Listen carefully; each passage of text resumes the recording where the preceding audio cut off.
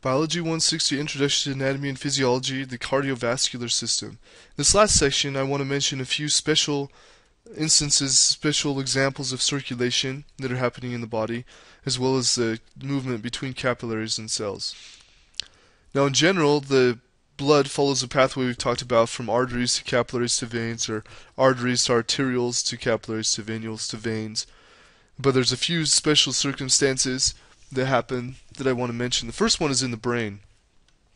Now for the brain, the blood moving to the brain is very, very important, so much so that the brain, you never shut off, you never vasoconstrict the vessels moving to the brain. So we talked about already how vasoconstriction can happen to cause blood pressure to rise, to affect the amount of blood pressure, but also where that blood is moving and how the capillaries can be shunted to shut off different organs and things like that. The brain is very hungry for oxygen, for the nutrients, for the glucose, and if the brain ever has blood shut off for more than just a minute or so, you're going to start to have problems. And once you get up to around 4 minutes without any blood going to the brain, your brain's going to start dying and shutting down and things like that. So it's very selfish is what I'm looking for. It's very selfish with the flow of blood to the brain, and the brain may shut off blood to all other parts of the body it wants to, except for the heart. So the heart, because it's fed directly after the blood comes out of the heart gets blood, but besides that, the brain can shut off the blood to most other parts of the body. But the main arteries that are feeding the brain are the carotid arteries, which are coming directly off of the aorta, and then also the vertebral artery. And you can see the vertebral artery here is coming in at the base of the brain here, towards near the vertebral column, the stem, the brain stem, and the carotid arteries are coming up. They're coming through the temporal bone and then entering the brain that way. But the thing I want to point out here, and there's a number of arteries here that you can look at that are feeding the different parts of the brain. See the temporal lobe here. This is the front of the brain, the frontal lobe.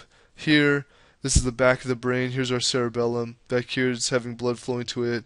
So there's all these arteries, but the ones I want to point out, and I'm going to draw them in different colors so you can see, is this right here, called the circle of Willis. So because oxygen, because the blood flowing to the brain is so important, we have this circle of Willis that is developed that allows the brain to be fed from more than one direction. What that means is, so the blood is coming from here, it's moving into the circle of Willis, also from the carotid arteries. All of them are dumping into this circle of Willis, or they're becoming a part of this circle of Willis before they're moving to other parts of the brain. So what this means, oops, 1 second, didn't mean to do that. There we go. So what this means is that if the blood is coming into the brain, let's say that you get a clot and it's shut off this part here.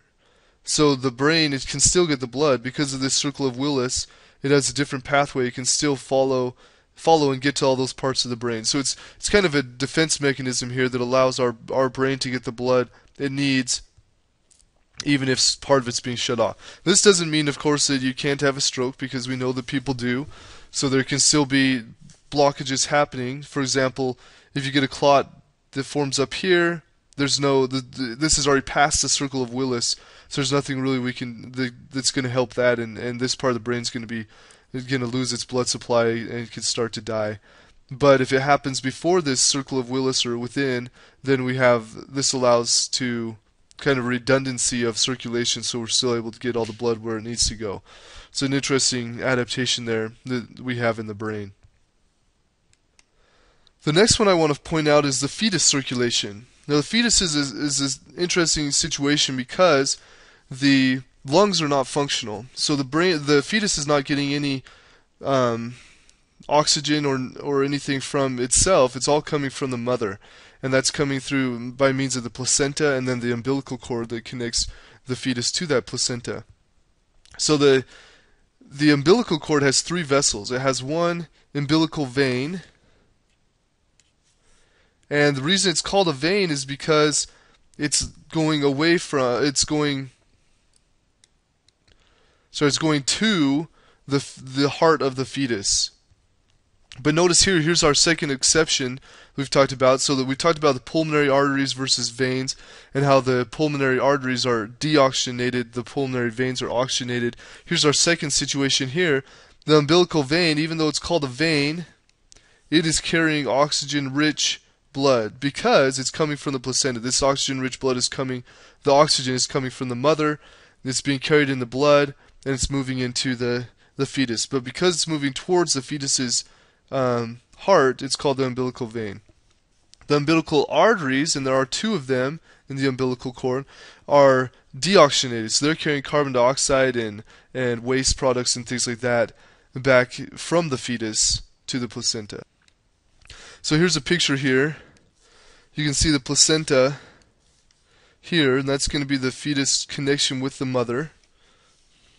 And so this is where the gas exchange happens. You can see here the umbilical vein, the big long, the red thick vessel there, and the umbilical arteries moving away from the fetus's heart back into the umbilical cord. So what happens is the umbilical vein comes from the placenta, and it moves towards the heart of the fetus, and it's going to dump into the vena cava, which will dump into the right atrium. It bypasses the liver. So liver isn't very developed yet, and so it doesn't go through the liver. The lungs are also not functioning, and so there's no real reason for the blood to go to the lungs, and so very little blood goes to those lungs. And the way this happens here is the baby is able to to keep the blood from going to those. It bypasses the liver and then also bypasses the lungs. And so as it's moving through, it goes through the ductus venosus to the inferior vena cava and dumps right into the right atrium of heart, and that's oxygenated blood. Then as it goes to the right ventricle, instead of going directly to the lungs and back, there's a couple ways that it can bypass the lungs. The first is that some of the blood in the right atrium, as it dumps into the right atrium from the umbilical vein, it goes directly into the left atrium through this. It's basically a hole in the wall of the in the heart that allows the blood to move from the right to the left atrium and bypass the lungs. And then there's also, as it's leaving the heart, instead of going to the lungs, it can go from the pulmonary arteries directly to the aorta and then go to the body. And this is called the ductus arteriosus. And basically it's a connection between the pulmonary trunk and the aorta, and this continues while the fetus is growing. By the time the fetus is born, you don't want these holes to remain anymore, and so this the shunt between the atriums, the foramen ovale, it seals off, so we no longer have that hole, and then the ductus arteriosus becomes a ligamentum arteriosum by the time you're born. And so it's these ligaments, and I'll show you here in a second where this is found. These are ligaments that are connecting the aorta and the pulmonary artery. In some cases, these remain open. So there are some children that are born with these holes haven't totally gone away, and this causes problems in the heart function, obviously, because you're going to have redundancy. You're going to have oxygenated blood and deoxygenated blood mixing with each other and things like that. So your heart's going to have to work harder. And so, but surgeries, you can go in with surgeries and fix these problems so it doesn't affect the child. So let's look at these two places here. So you can see the foramen ovale here. So it's coming in the umbilical vein, dumping into the right atrium.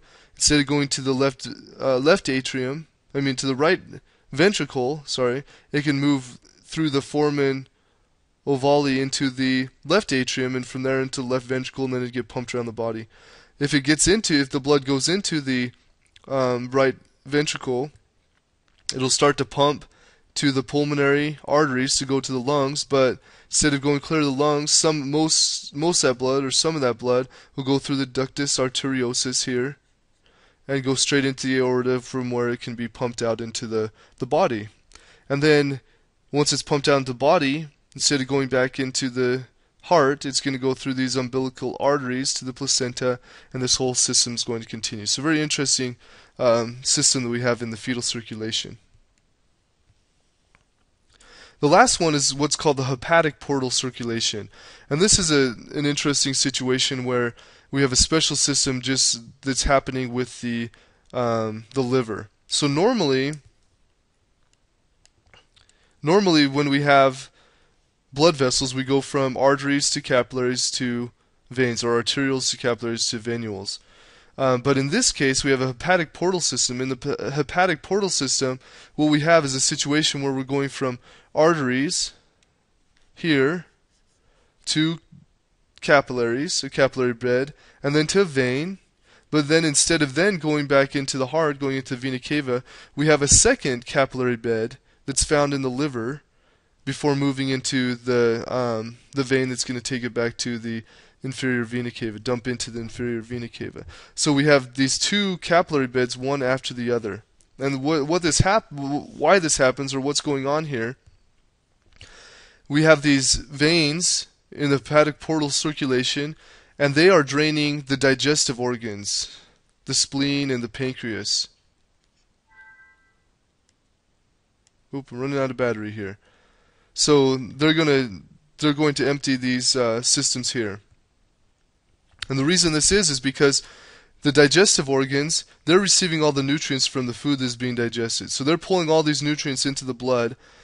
Instead of having that blood circulate clear around the body before getting to the liver, it goes directly to the liver. The liver is the one that takes care of all the glucose, the fat. It's the one that maintains those concentrations in the blood. So by going directly from the digestive system to the liver, it can pull all that stuff out of the blood, so it doesn't have to circulate clear around the body as it's moving around. So we have the arteries coming to the capillaries, and these are in the digestive system, and they're absorbing all these nutrients. And then from there, we're moving into the hepatic portal vein, which will then take it to the liver. And in the liver, all these nutrients and everything are going to be pulled out of the circulation.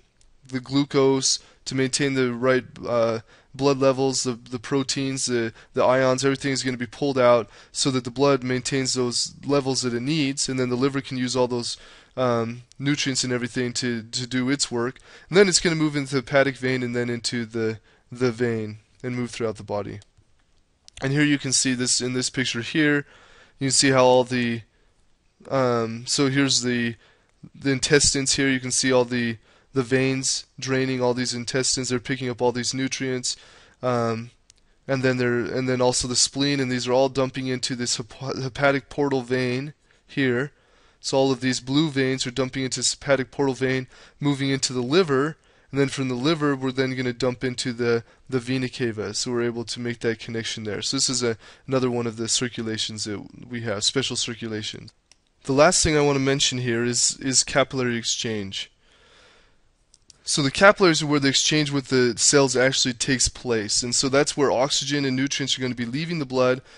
The blood's going to be picking up carbon dioxide and other wastes and taking them away from the cells. And so the capillaries are very important in this exchange. And the way this exchange happens is dependent on two things. One is the blood pressure, and the other is the osmotic pressure. The blood pressure is caused by the beating of the heart. So as the heart is pumping, it's actively pushing the blood around the body. And so on the arterial side of the circulation, there's a lot of blood pressure. On the venous side, there's not, because by the time it gets to the venous side, all that the pressure from the heart pumping has basically gone away. Osmotic pressure, on the other hand, is determined by the fluids, the concentrations of ions and the fluid balance within the capillaries. So as we look at this capillary here, this picture is showing a picture of a capillary, and you can see the blood is flowing. The red blood cells are flowing along the capillary. On the left side we have the arterial side. On the right side we have the venous side. Now as the blood is pumping through these capillaries, it's coming from the arterial side. The pressure is high, and so what that means is that because there's a high arterial pressure, it's going to push that fluid out to what we call the interstitial space around the cells. The blood cells don't leave, but a lot of the fluid does. Then as it continues to travel along and gets to the venous side, the blood pressure drops, and now the blood pressure is going to be outweighed by what we call the osmotic pressure. So the osmotic pressure is constant, as you can see in this lower picture here. The osmotic pressure is constant, it doesn't change, the blood pressure does. And when the blood pressure is higher than the osmotic pressure, that is going to cause fluids to leave the capillaries and go into interstitial space. And then the exchange can happen, the nutrients, the oxygen can be exchanged and given to the cells. Then on the venous side, the osmotic pressure is still the same, but now the blood pressure has just dropped below that pressure. So now fluid's going to be coming back into the blood along its osmotic gradient, and that's going to allow the CO2 to come back in, allow it to pick up the waste from the cells as it's moving along this pathway. And so this is the capillary exchange that is occurring here. This picture here actually shows a picture of the capillary and shows some of the mechanisms that cause the exchange to happen. And I want to show you this because this connects with what we talked about a lot. It's been a while since we talked about exchanges, but this will help connect why that was important, I guess. So a while back we talked about simple diffusion, we talked about active and passive transport. Active transport taking energy to cause things to happen. We also talked about passive transport. We talked about how oxygen crosses a membrane using passive transport, and CO2 does as well, coming back in. So that's what happens in this capillary exchange here. Oxygen and CO2, they can diffuse along their concentration gradients from the inside of the capillary where the oxygen is high because it's coming from the heart and from the lungs. It's going to diffuse out into the interstitial space, interstitial fluid, then into the cells along its concentration gradient. CO2 is coming back from the cells and it's going back into the capillaries where it's going to be taken to the lungs and exhaled. So oxygen and CO2 move in and out of the capillaries in our cells simply through this method of diffusion, following their concentration gradient. Other things, we also have a diffusion that is facilitated diffusion, meaning that ions and things like that need to move across, but they can't move through by themselves, and so they have to use this intercellular cleft. We also have vesicles over here that are being used, and vesicles are moving, they are a type of active transport, but this is when we're moving large packages of things across the membrane, across these cells of the capillaries, and so these vesicles are going to move through these cells using active transport. You can see how all these different types of transport come into play. I also want to talk just briefly about developmental aspects. So cardiovascular system begins developing very early. So within the 4th week of development, within the womb, we already have a beating heart, even though it's basically a tube at that point, but then it continues to grow and develop into a 4-chambered heart by the end of 7 weeks. And from there, it's ready to go, and the only changes really happen are growth over time, but it's able to keep beating throughout our life. There are some things that happen over time as we age as well, and one is that the valves in the veins start to weaken and can lead to things like varicose veins, decreased circulation. We get atherosclerosis, which is the buildup of plaque within our vessels that happen and can eventually lead to blockages or clotting or a lot of different things. Those can lead to stroke or heart failure. Also have a loss of elasticity of the vessels.